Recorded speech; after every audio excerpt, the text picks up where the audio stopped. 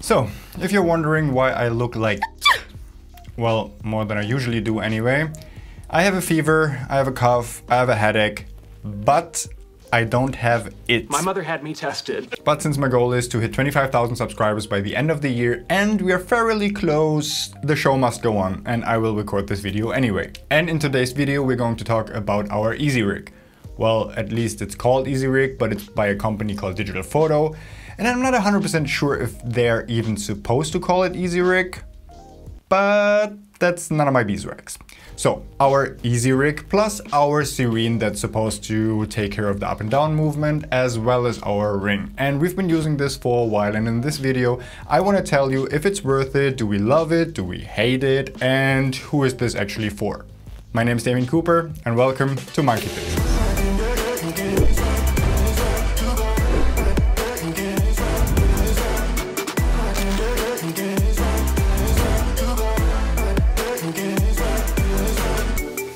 To get a little bit of structure into this video, I will talk about the ring first, then move on to the Easyrig combined with the Serene, and then I will talk about both of them together.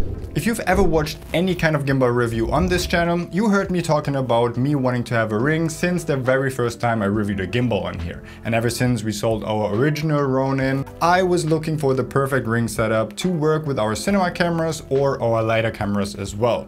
And since most of the gimbals out there right now don't have a dedicated ring, I went third party and bought the one from Digitalfoto. And this one is originally meant to be used with the Crane 3S, but we also used it with the DJI RS2. And here are my top reasons why I think everybody should have a ring. Number one, I think it's just way easier to handle, and if you have to go higher or lower, you can just adjust your grip and don't have to awkwardly bend over, which helps fatiguing a lot. Speaking of fatigue, I also think that it's way more comfortable to hold with both hands symmetrically on either side, and you can easily just put it down whenever you want because it comes with feet underneath. Next up, I also think that you can get more stable shots with it. Not only because you can hold it symmetrically, but also because you have a horizontal line in front of you at all times. That way it's way easier to have a level horizon at all times and the gimbal motors don't have to work as much. Lastly, and that is probably my biggest reason, is that you're able to mount a lot of stuff to the ring, like an external monitor, an external microphone, or even external handy recorder if the camera you're shooting with doesn't have XLR inputs. And you can use wireless receivers or transmitters, and you can basically attach everything to the gimbal you like. And the one from Digitalfoto also comes with a rosette mount, and that is pretty cool if you have a camera like the C300 Mark III, because now I can detach my side grip and attach it to the gimbal itself, and now I'm able to not only have a more stable grip, but also be able to control my entire settings on the camera and stop and start recording. Alright, so now that I established that I do like ring setups, let's talk about the Digitalfoto ring in particular. So, it's well built, it's really easy to set up, it also comes with a carrying bag, which is quite nice, and it also has a dedicated plate for the Crane 3S. And that comes with location pins, so even if you're running with the setup, it doesn't shift and move around after a while, which it does when using the generic plate that also comes with it on some generic gimbals like the Crane 2S, for example.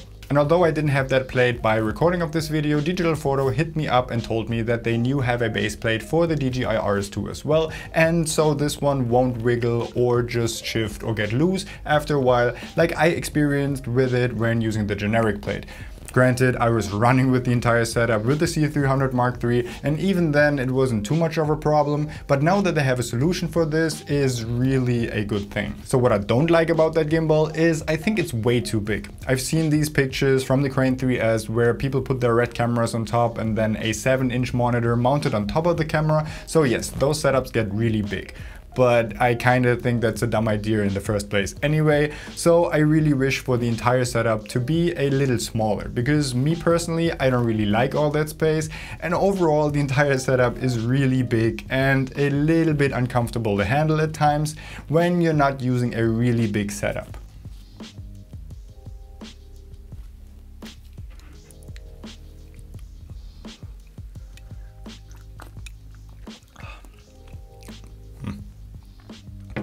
So let's talk money. I think it comes in at $200. And for $200, I think that the price tag is a little steep, considering that it doesn't have any electronics in it, no smart functions, and considering that the new tilter version that came out for the DJI RS2 at the same price has all these functions, so you can use additional stuff like mounting your battery grip on top, or just replacing the side handles by remotes, or even add a V-mount plate on the bottom. So overall, I think $200 is a little bit on the pricier side, but if you're looking for the perfect solution for your Crane 3S, because of the lack of competition, I think that is still a recommendation for me. So if you're using a ring setup for your Crane 3S, I think the Digitalfoto one is the way to go. All right, now let's talk about the Easyrig. And disclaimer first, the first time we used this, we didn't mount it correctly because we didn't use the rubber band on top to secure the Serene. And we were made aware of that. And ever since, we actually used the rubber band. So whatever I'm saying right now, and if I do have some critiques of the whole setup, it's not because we didn't mount it correctly, because I had the same experience with it afterwards when we mounted it correctly.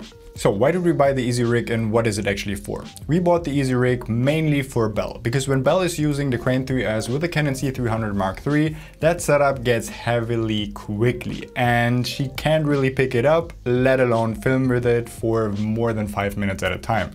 As a matter of fact, she actually used it on one shoot and immediately ditched the entire Crane 3S because it was too heavy, and then went on the shoot handheld for the rest of the day. And I admit, even for me, the entire setup with the ring and an external monitor and stuff mounted to the ring does get heavy very quickly. I can manage if I'm not doing crazy long takes. If I'm shooting a music video and I do some takes at a time and have a break in between, I can barely manage the weight. But after a while it does get heavy and I kind of want to save my back. So also the same thing applies to me, so I'm also using the Easyrig from time to time. So the first thing I have to say, it's really hard to actually put the entire thing on by yourself. Just putting it on is not the hard part, but then attaching a camera to the strip on top is actually not that easy. So even though it's difficult, it's definitely not impossible. What is almost impossible though is adjusting the strength of the entire setup by yourself. It's hardly possible to reach around on the back sides to actually adjust the strength of your strip, so you definitely do need a second person. It's also a little tedious, so overall it's not really a progress. At least Belle and I were both not able to do this on our own, so you probably will need a second person on set for this. Once everything was set up and dialed in though, it was really comfortable to wear.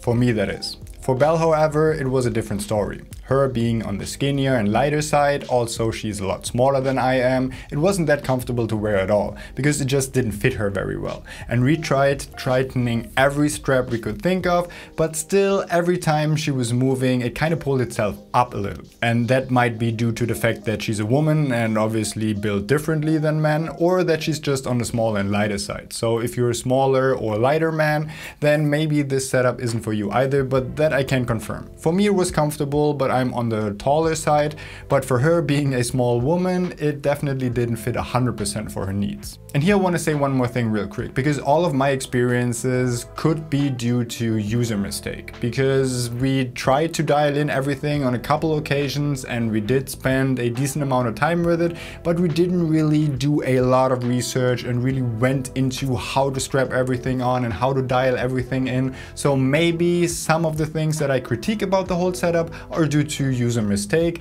but overall the way and the time that we spent setting everything up, some of these things were really unsatisfactory, and for me, I don't really want to spend too much time on set on anything basically. So if that is the case, that I have to spend way more time, dial everything in order for this to work, then well, my results are basically the same.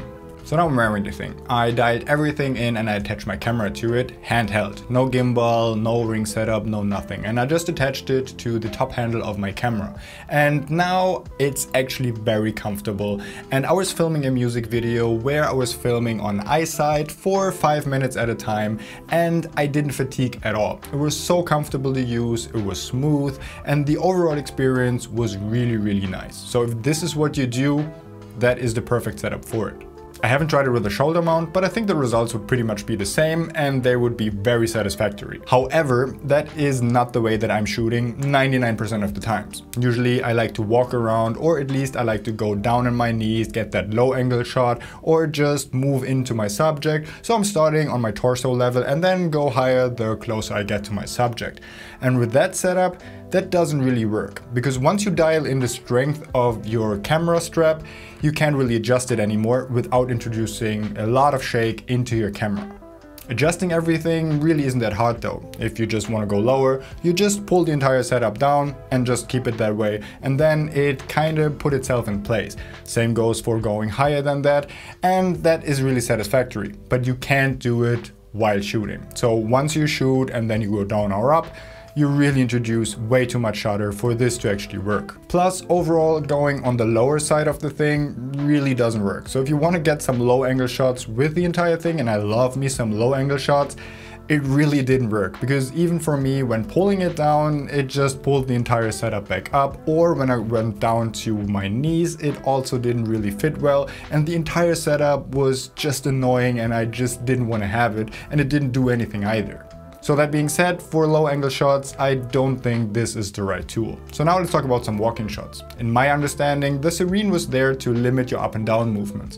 But in reality, it actually introduced way more up and down movement than when shooting handheld without the thing. I even did a comparison test, and I just slowly followed Belle once with the entire setup and the second time just with my camera handheld. And I think the results were way better when I was just walking around handheld, trying to stabilize the camera with my body strength and the ninja walk. And quite frankly, I actually thought that this was what the entire setup was for, and that was a little disappointing. So as I mentioned earlier, the entire setup was initially for Belle, so she could have longer takes and film without fatiguing. And if you know Belle's work, 95% of the times she's filming on the ice. So with her ice skates, lots of movements.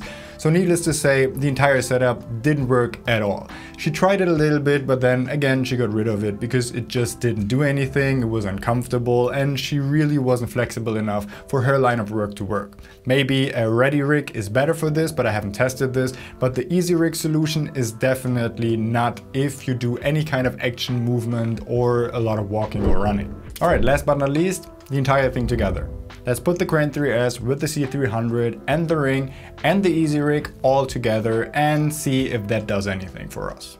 And that definitely did, because the entire ring setup, as I've already mentioned, is really heavy, but with the Easyrig, it's so easy to use. As a matter of fact, you don't even have to touch it and you can just let it hang there, and the Easyrig takes the entire weight. So there's no fatiguing, and as a plus, you can also just manage all the settings on your camera and have full access to it.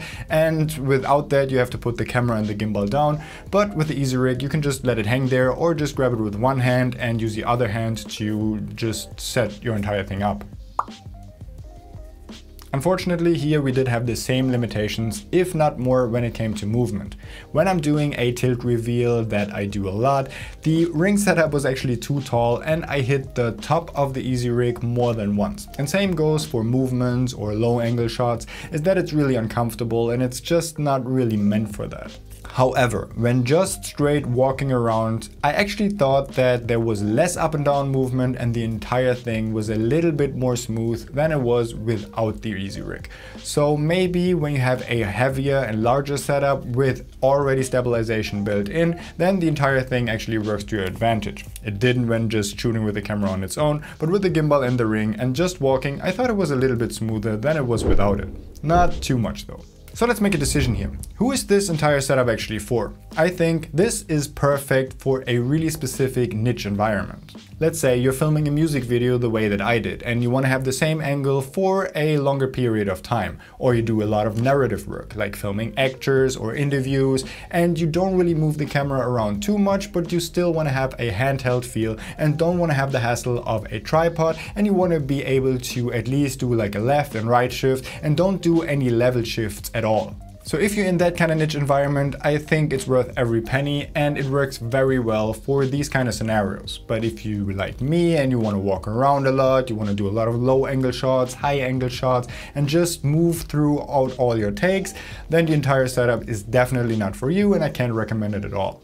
I hope this video helped you make an informed decision and if this tool is actually the right tool for you. And by the way, I recorded everything into my new Technical Track E wireless recorders in 32-bit float. So let me know what the audio actually sounds like down in the comments below, and I will be doing a review on that soon. So make sure to subscribe and put the notifications on if you're interested in that kind of gear review as well. And if you like this video, actually like the video, and I hope to see you on the next one.